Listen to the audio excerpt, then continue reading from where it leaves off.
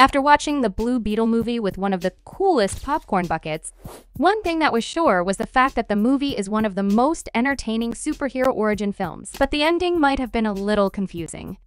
So, with that said, here is the Blue Beetle ending and post-credit scenes explained. Building up to the ending of Blue Beetle, we see the face-off between Carapax and Jamie during their battle. Carapax made the decision to overcharge his suit's power in order to produce an explosion powerful enough to destroy Vicky and the other suits that they had created, as well as everything else. After that, they traveled to Palmyra City. And when they arrived, many of the people of the neighborhood welcomed them back to their burned-down home. The Reyes family members were grateful for each other and all of their neighbors who treated them like family, regardless of the fact that they had lost everything. In order to celebrate Jamie and the rest of the family, the entire neighborhood made the decision to host a small gathering outside their homes. Jenny, who had just taken over as CEO of Cord Industries, had just promised that the company would never once again produce weapons. She assured the Rice family that Cord would cover all costs associated with repairing their house. How thoughtful of her. To add that Cord Industries would no longer attempt to drive out residents of the neighborhood from their homes. Jenny had to leave, though, as she wished to visit the house where she had spent her childhood in order to reflect on the many memories she had made there.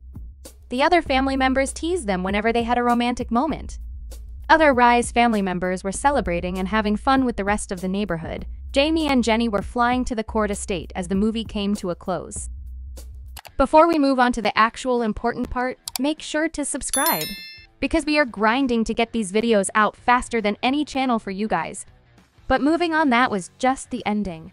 Here's where the most important part is. We know that the movie has at least one post-credit scene in this film so that the future of the franchise could be teased. So, what happened in the post-credit scenes of Blue Beetle? The only post-credit scene that is important is the mid-credit scene because it is the only scene that applies to the future of the Blue Beetle franchise.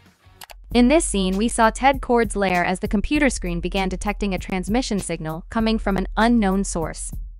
According to the transmission, Ted Cord is still alive. We discovered that Ted Cord, Jenny's father, had vanished at some point in the past during the events of Blue Beetle.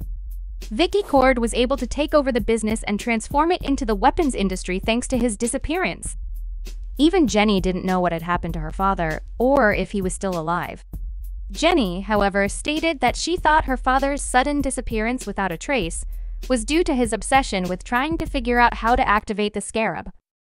Thanks to technology that enabled him to simulate some of the Scarab's abilities, the Scarab never selected him as its host, so he was unable to become it. As a result, he simply decided to create weapons with abilities similar to the Scarab, and he ran his operations out of the tunnel found in the Cord estate. That's just the first post-credit scene. As we mentioned, there were two post-credit scenes, but the second one was just for jokes.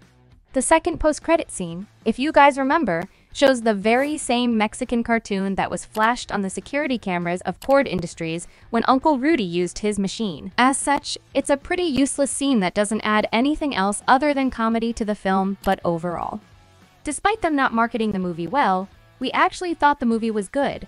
Let us know what you thought about the movie and the post-credit scenes. Make sure to subscribe for more scoops on your favorite cinema content.